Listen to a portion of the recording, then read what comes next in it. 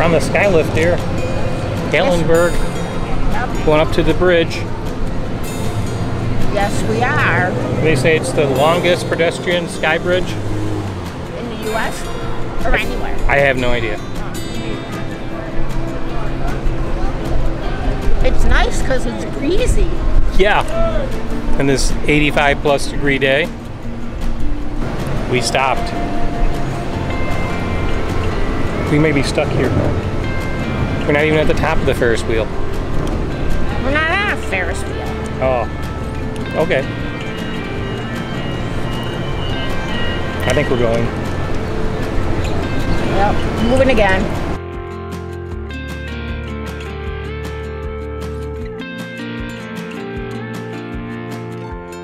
I'm guessing the more scenic ride would be the ride down where we can see the other direction. We're not looking at the hill. Yeah, that's true. It depends which way you like to go. Up or down? So do you think the skylift weddings are like on the skylift?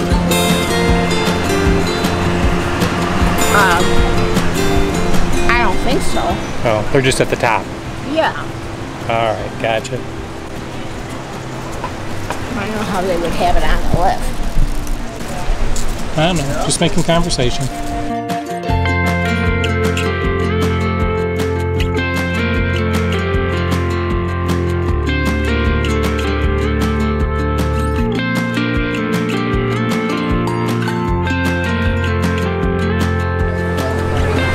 Alrighty guys, exit to the right.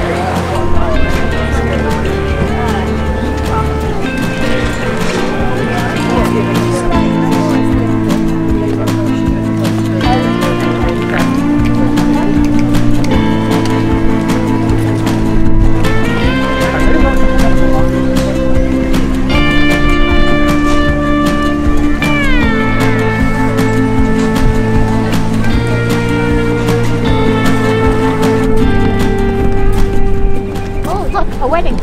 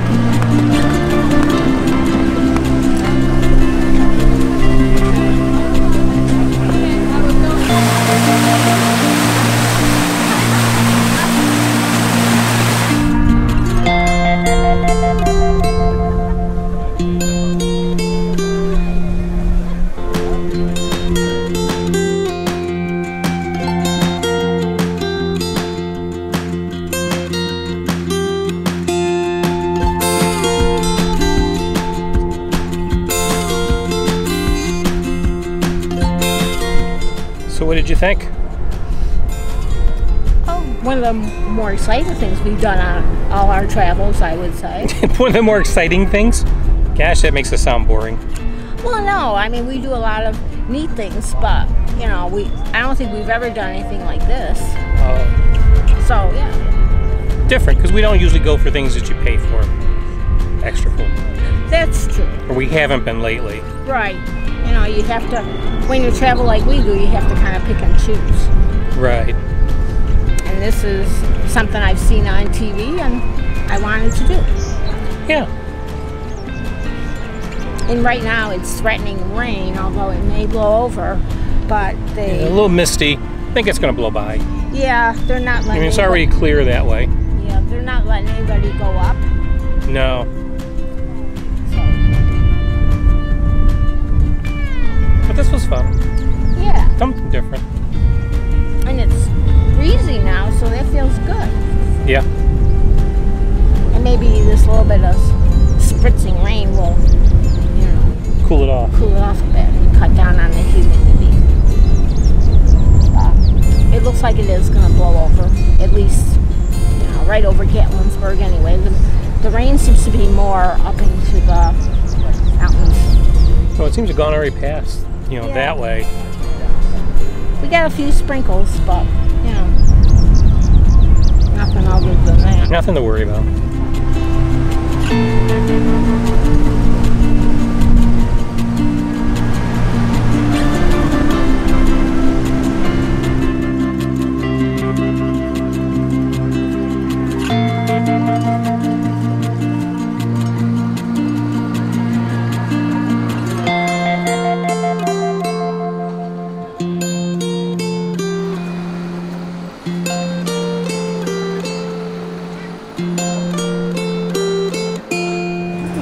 This looks like the saddest carnival.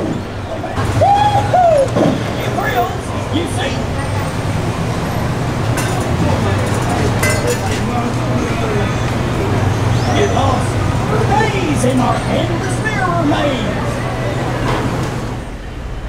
Well, we've done Gatlinburg. Yes, we did.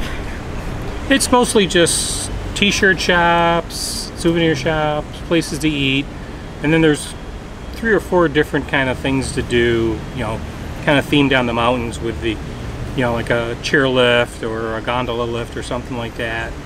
And they have other things too. They have Ripley's Believe It or Not. They have different areas for that. Yeah, there's a little of the themed amusement things. Right, miniature golf. Yeah. So, yeah, but a lot of, you know, t-shirt shops, places to eat, snacks. Yeah, and on a hot day in, you know, summer, July. In Tennessee. Yeah, it's pretty warm. Yeah. Good thing it's not real sunny. Exactly. Now, we did have some sprinkles come through, but... And that felt good. Yeah, I mean, actually it did. The wind picked up a little bit, and it felt a little cooler. Yep, so, for a moment. We shouldn't complain, but, you Yeah. know, soon the, you know, summer around the east and the north doesn't last real long, so we won't complain. Okay. Okay. Well, shall we head on to something else? Okay. Don't know what, but you'll see it come next, whatever it is. Okay. While we're at Pigeon Forge, we're staying here at Creekside RV Park.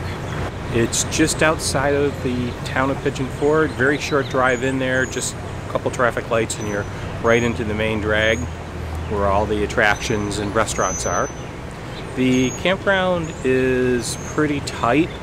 You've got basically a 20 to 30 foot wide site, just pretty much enough room for your RV and your patio and awning area, and just a little bit of grass to the other side of it before you get to the next RV. Fairly tight, but it seems to be pretty typical for the RV parks in this area. A lot of them we've looked at as you drive by, they're lined in there maximizing the space of the property and trying to get as many RVs in there as we can.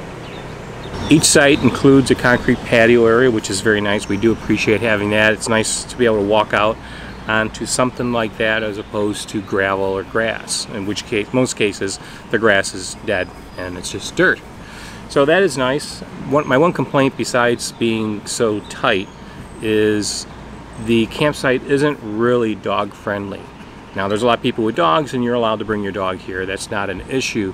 What I mean by it not dog friendly is that there's really no place for your dogs. There's no place to walk your dogs. You know, you've got the walk around the campground, which is pretty short.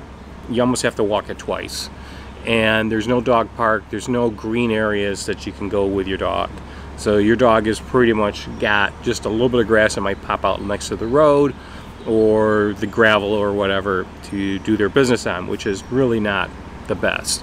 Now, yesterday we did take a walk into Pigeon Forge, and they do have a community center area with a walking trail, and we took them on the walking trail one afternoon, and that was pretty nice. Our campground is pretty small, so we decided to find a local park and came out here to take Monty and Zephyr for a walk. It's kind of nice little creek to walk next to. And a paved path Yeah. to walk on. And it's shaded, which is good for a day like today. Yep.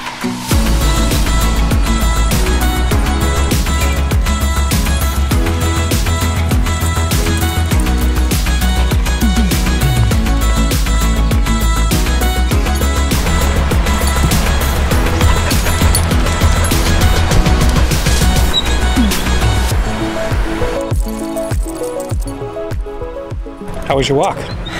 It was nice. Nice, nice path to walk on. It had some shady areas, or quite a bit of shady area. Yep. And being, more in the evening, it was a little bit cooler. A little bit. Yeah. So. Not cool by any stretch of the imagination. No, but it was a nice walk. Yep. Now let's get back to air conditioning.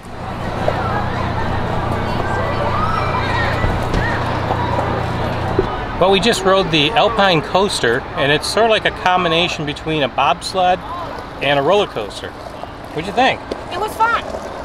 It goes pretty fast. Yeah, the whole ride only takes 7 to 8 minutes, and most of that's just getting up the hill. That's true.